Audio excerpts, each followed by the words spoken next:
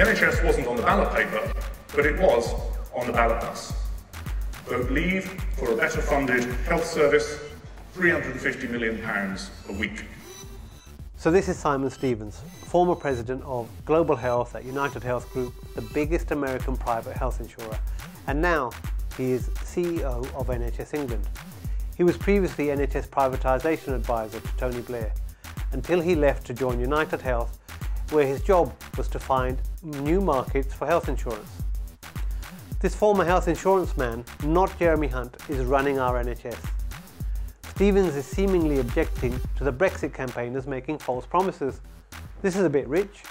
Stevens is busily setting up the NHS to collapse into an American insurance model. Simon Stevens was the guy who was president of United's global operations, and these are very big parts of these big corporations that are not widely understood. The growth in health insurance in the U.S.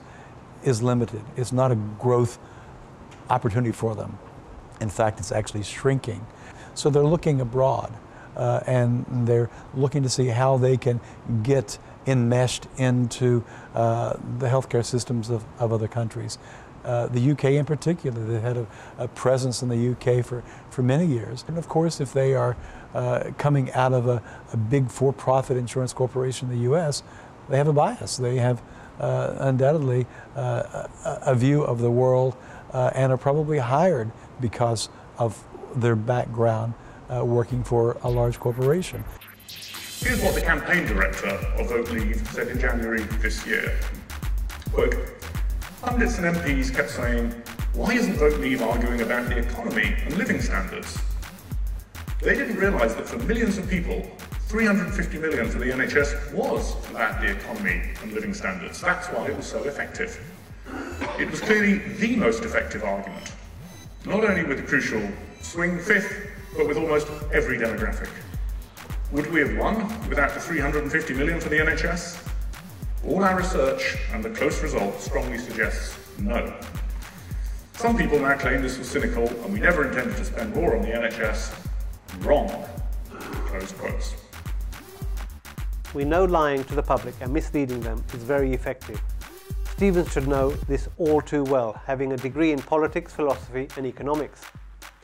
His 5-year forward view, published in 2014, is a masterful piece of praise for the NHS while obscuring the true intent of his plan. It does not mention privatisation, nor how an insurance system is being created.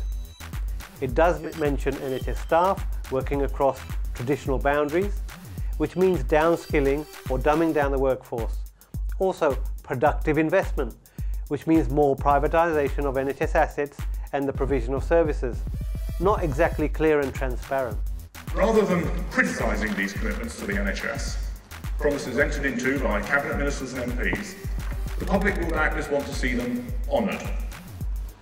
By the end of the next financial year for the NHS, March 2019, the United Kingdom will have left the European Union.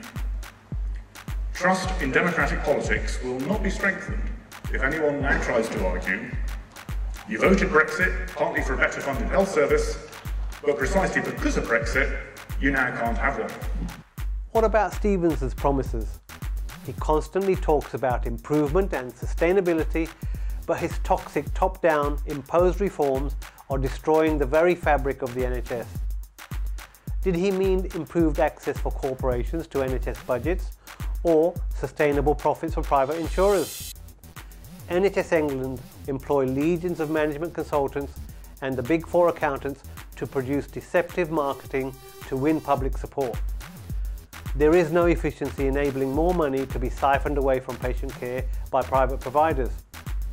When did you last see the Big Four accountancy firms KPMG, PwC, Ernst & Young, Deloitte look after the sick? These are the same people that failed to alert us to the 2008 financial crash and enable industrial-scale tax dodging, taxes that should be spent on our public services, yet they have been given the reins of the NHS. Unbelievable. A modern NHS is itself part of the practical answer to the deep social concerns that gave rise to Brexit. At a time of national division, an NHS that brings us together. An institution that tops the list of what people say makes them proudest to be British, ahead of the army, the monarchy, or the BBC, unifying young and old, town and country, the struggling and the better off. Yes, the NHS is the most beloved institution in the country, so why is Stevens destroying it? The Orwellian titled Sustainability and Transformation Plans are being forced through in the face of opposition. How democratic is that? Yes, people are uniting across the country in places like Grantham, Sutton, Stafford, Bristol and Manchester, uniting to fight the closure of their local hospitals and GP services. Stevens highlights the cynicism of the politicians and the damage to public trust, yet his own words and tactics are second to none. He is in charge of the greatest betrayal of the public interest. If I lived in England and I relied on care from the National Health Service, which I know has been around for many decades, and I would be very worried about what is likely to happen down the road.